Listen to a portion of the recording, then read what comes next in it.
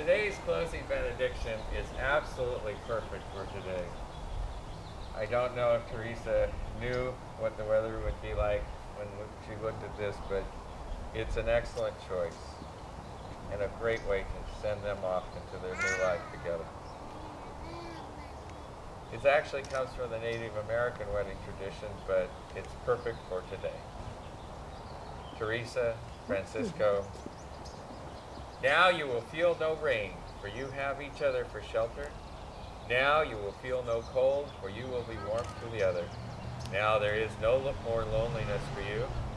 Now you are two bodies, but there is only one life before you now.